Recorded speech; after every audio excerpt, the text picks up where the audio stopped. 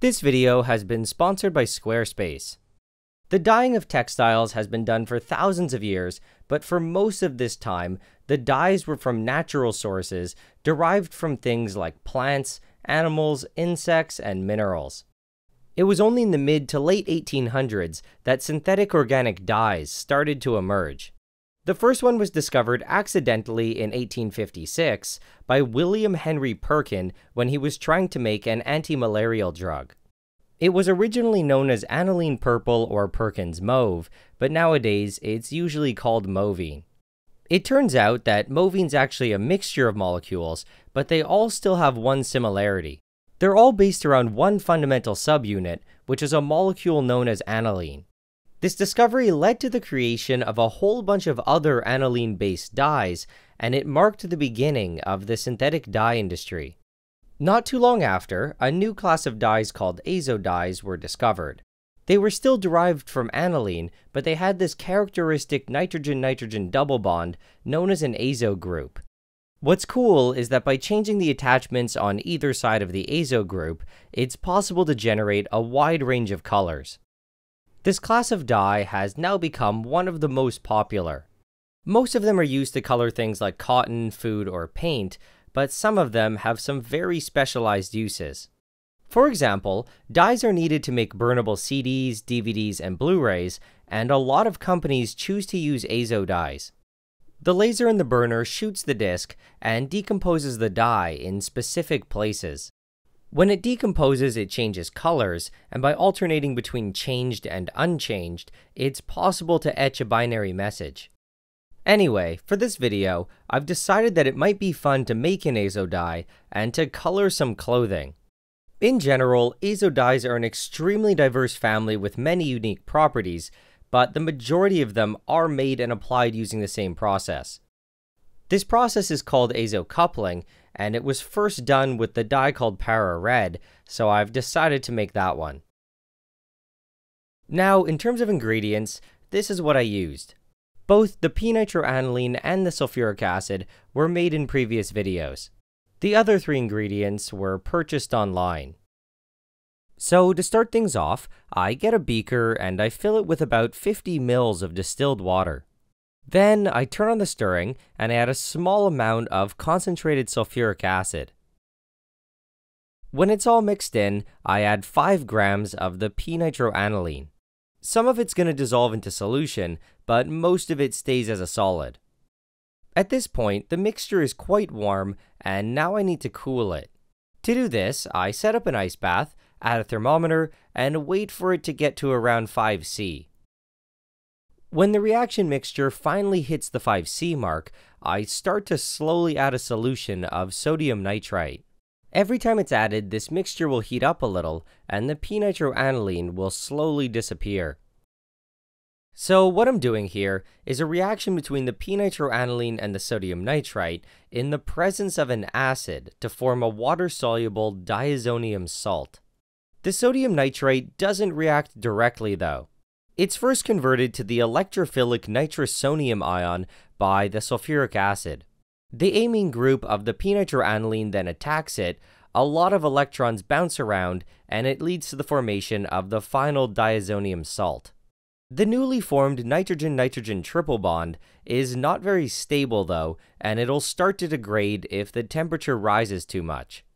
So because of this, it's very important to keep the reaction below 10 degrees Celsius. However, even below 10°C, some degradation will probably still occur. If it does, it'll start to release nitrogen gas, which can sometimes cause a very small amount of bubbling or foaming. So the solution of diazonium salt is now ready, but we're not quite done yet. To make the dye, I need to couple it to something else, and in the case of NileRed, this other chemical is called 2-naphthol.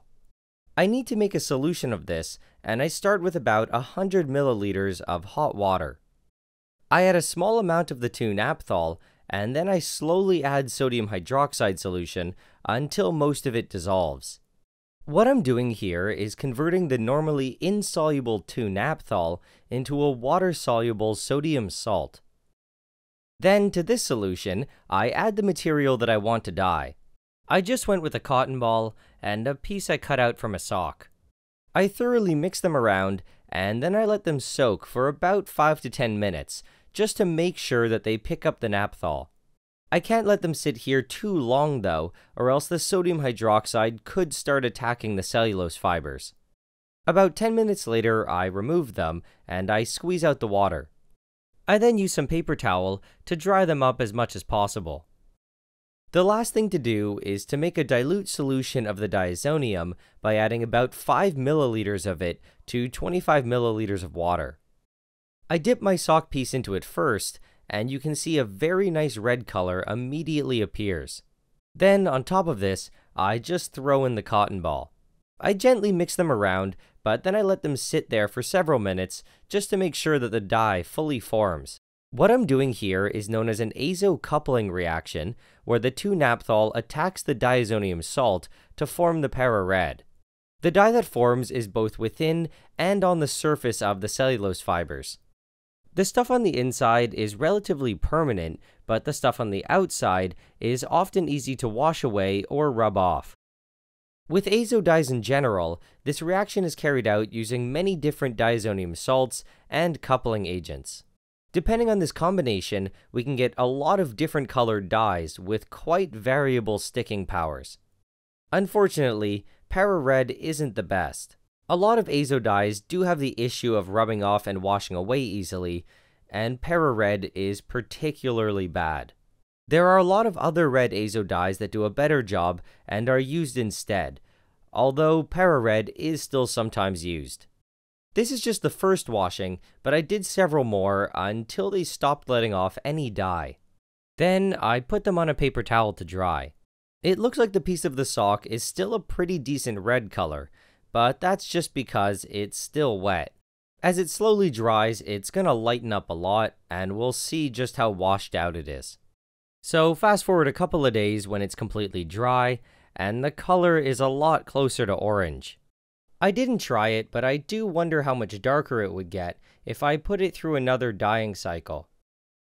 Just for fun, it's also possible to draw out something using the naphthol solution, and then to pour the diazonium on top.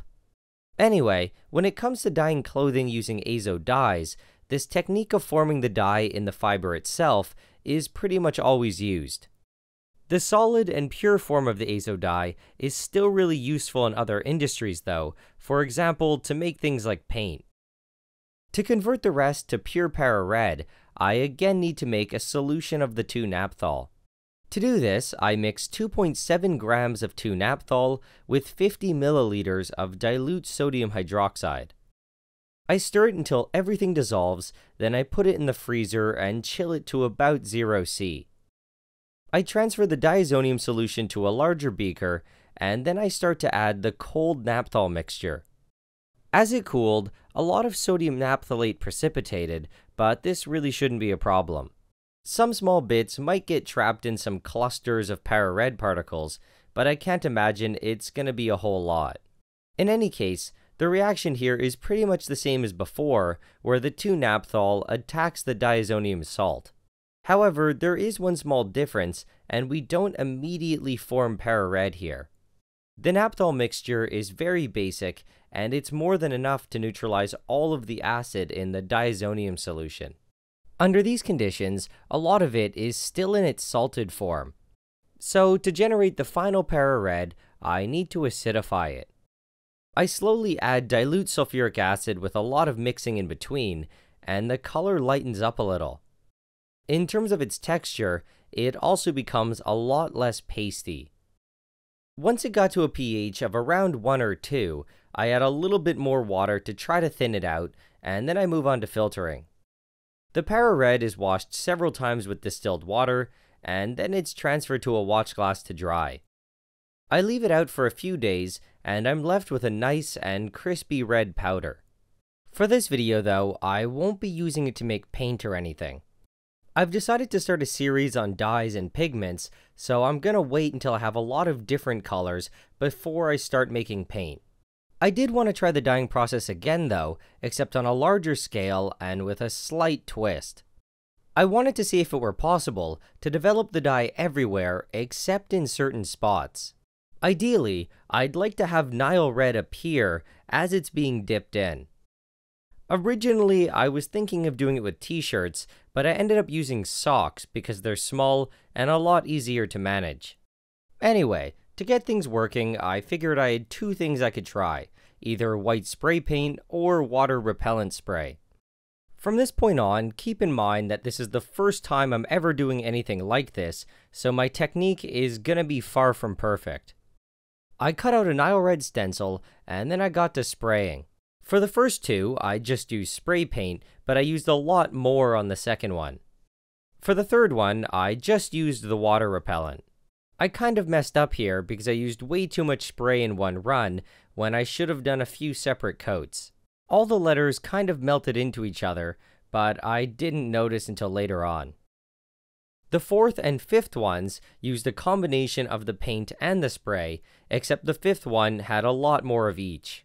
To make it so I had a total of 3 pairs, I included one last sock, but I didn't do anything to it. After spraying all of them, I let them dry for about a day, and then I got started with the dyeing process. I remade the diazonium solution on about a 6x scale, and I soaked the socks in a 2-naphthol solution. After soaking for several minutes, each was taken out and thoroughly dried by squeezing them in paper towels. The freshly prepared diazonium solution is then diluted with some ice-cold water, and now it's time to get things going. I started with sock number 5 because I figured it would be the one with the best results.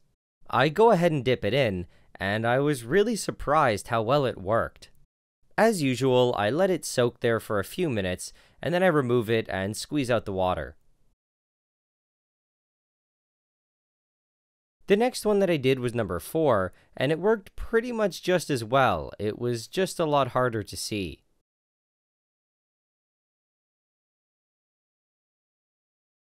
Sock number 3 was a pretty big mess, and with the repellent alone, it doesn't look like much or anything happens.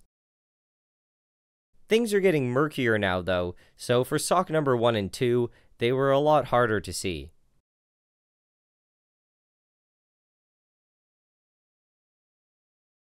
The final sock that I put in was sock number 6, which didn't have anything done to it, so it wasn't too interesting. So now that it's done, I pour in the naphthol solution, and I isolate the NileRed just like earlier in the video. This time, things did get a little messier though. All the socks were thoroughly washed until they stopped bleeding. This isn't standard practice though, and most textile producers only wash it once or something, just to get off any unreacted chemicals. I'm not really sure why socks 4 and 5 are a lot lighter than the rest, but whatever. I throw them all in a drying rack, and I wait for a few days. As we saw before, now that they're dry, they've all lightened up quite a bit. As I said earlier, this is because NileRed doesn't have amazing sticking power, so most of it was washed away. It also looks like the writing has darkened a little. However, I'm not sure if they actually have, or if they just look like this because the socks are so much lighter. My goal from the beginning was to have the letters appear as it was being dyed, so I think it was a success. I was well aware though that the socks in the end wouldn't be the nicest. In any case, I figured I'd try to fix them up a little, so I bought some black and red spray paint that's specifically meant for clothing. I use the template again, and I just go over each sock. I do a few applications, and then I let them dry for a couple days. The final results were honestly pretty bad. I started with sock 1 and made my way to the 6th one, and on the way, I think I got better and better. I messed up the 5th one though, because I moved it when the black paint was still a bit wet. In any case, I now have 6 NileRed socks that are extremely variable in quality. Because I'm selfish, I'm going to be keeping the nicest ones, which are socks 4 and 5, but I think I'm going to be giving the other 2 pairs away. I mean, this is completely assuming that anyone would even want them. So, considering these prizes are pretty terrible, I'm also going to throw in a 4-piece beaker set to each of the winners. To enter for a chance to win, you just need to follow me on YouTube or Twitter, or visit my Instagram. The link for the contest will be in the description. The winners will be chosen next week at random, and I'll contact them directly. I'll also ship the socks anywhere in the world, completely free of charge, so you don't have to worry about anything. Anyway, that's about it for this project. As I mentioned earlier though, I do plan to make a lot more dyes and pigments, and the next one is probably going to be indigo. I also might come back and revisit azo dyes at some point, and make some other ones that are better than para-red. So, as you saw at the beginning, Squarespace has been nice enough to sponsor this video. If you want to make your own website and support my channel at the same time, you can sign up for a free trial using my special link, squarespace.com/NileRed. On top of a free trial, this link will also give you a nice 10% off your first purchase. Anyway, with that being said, several months ago, way before any sponsorship, I actually made my website using Squarespace. Originally, it was only made to serve one purpose, which was as a place to sell my merchandise. Because of this, the page was really basic, and besides the shop, there wasn't much else on it. However, now that Squarespace is sponsoring some of my videos, I'm actually able to dedicate some time to fixing it up and adding more content to it.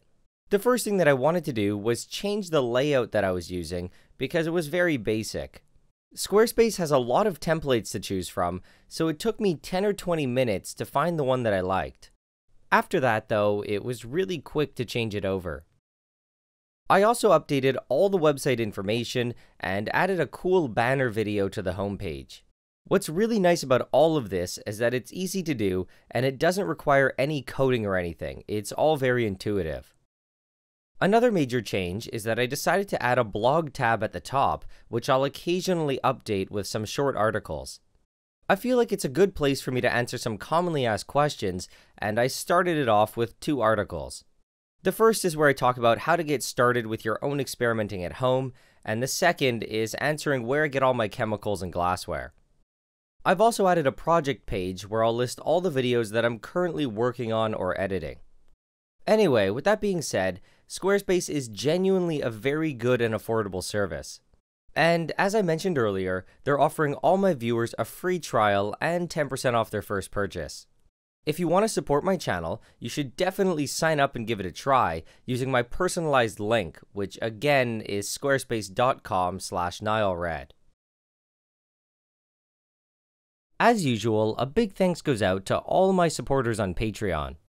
Everyone who supports me can see my videos at least 24 hours before I post it to YouTube, and they can also directly message me. All supporters with $5 or more will get their name at the end of the video like you see here.